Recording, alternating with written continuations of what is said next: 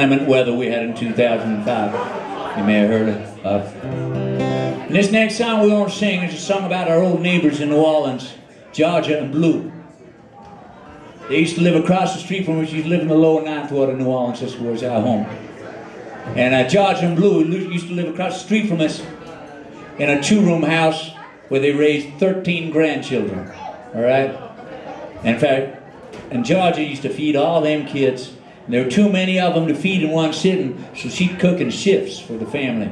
And Katie and I would get off a gig at 2 o'clock in the morning. And Georgia would still be up frying chicken at 2 o'clock in the morning to feed the late shift. She was an amazing lady, feeding 15 people, 17 when her daughters were out of jail. It's amazing. It's true. Anyway, her partner, Blue, he was the best fisherman in the city limits, and he could pull catfish out of the river, nobody else could.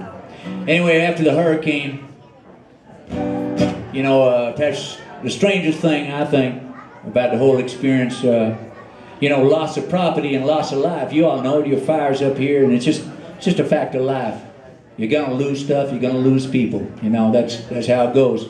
But the strangest thing for us is that I think it was pretty much an unprecedented, complete evacuation of a city of over 1 million people. When we say complete, that means everybody, not a single city worker, official, anybody who lived and worked in that city was there when they were done with it.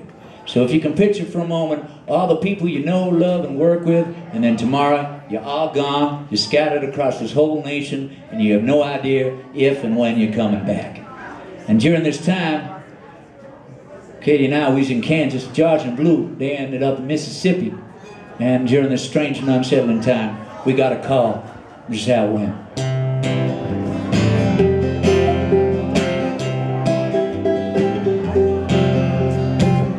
Got a message on my phone today. Blue and Georgia just called to say, hey, how y'all doing? We miss you. Georgia, Blue, we miss y'all too. Yeah, we do. We miss you. Well, Blue, you always calling me neighbor, especially when you don't remember my name.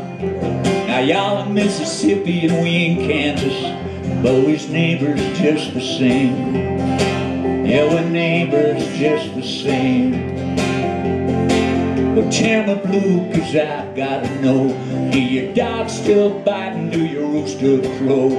Do your little gray car with the flat still go? Do your fishing poles hang out your back window? Do your hens still nest in the passenger seat? Do they still lay eggs that your kids won't eat? And do you still love Georgia? Does she love you? But I'm not saying of course she do.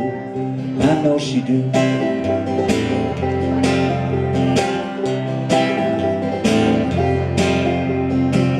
Well, Georgia, I wish you could come and see how big is our littlest one. Did you know we're expecting again?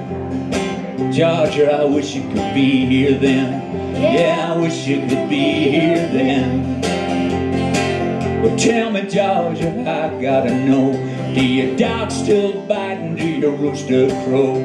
Do your little gray car with the flat still go? Do your fishing poles hang out your back window? Do your hens still nest in the passenger seat? Do they still lay eggs that your kids won't eat? Do you still love Blue? Do we love you? But I'm not saying the cause you do. Do your dog still biting? Do your rooster crow? Do your little gray car with the flat still go? Do your fishing poles hang out your back window? Tell me now, 'cause I gotta know what's this. Tell me now, 'cause I gotta know what's this. Tell me now, I gotta know.